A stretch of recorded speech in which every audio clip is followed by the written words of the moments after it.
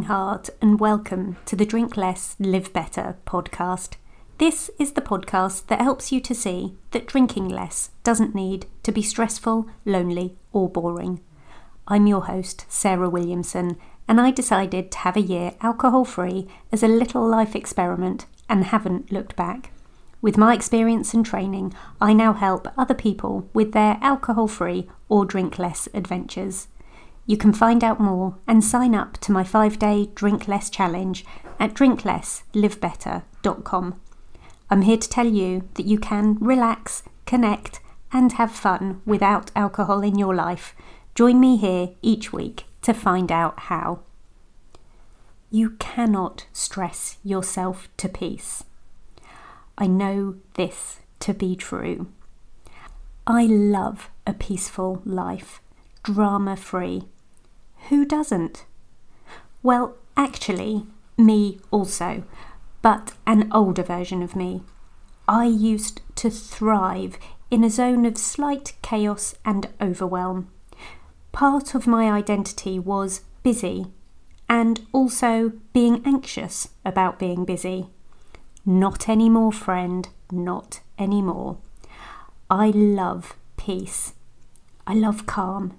And as you may know if you've been in my world a while, I love contentment. It's so satisfying.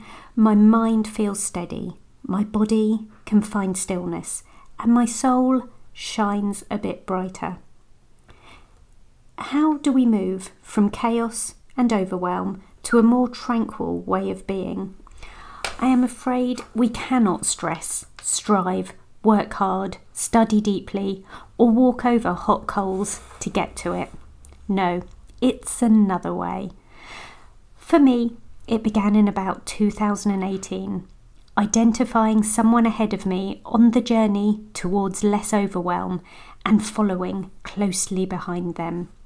I recommend you follow Kelly Project Me on Insta for inspiration, or find someone being who you want to be and ask them how they do what they do.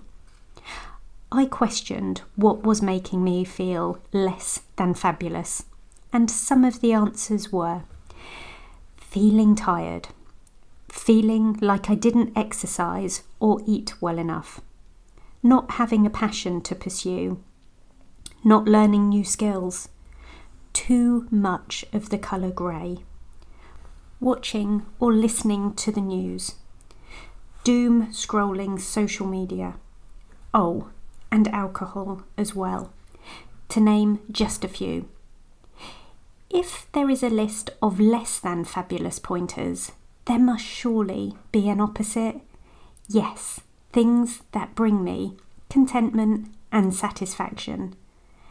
And those are some silence and stillness in my day, reading a fiction book always on the go and something to learn from, a bunch of cheery daffodils, a blanket and a hot water bottle in winter, and a cool breeze on a warm day, a lovely scented candle, at least 8 hours of sleep, a long, long walk, preferably around 20 kilometres, with a lovely tea and cake shop about 15 kilometres in.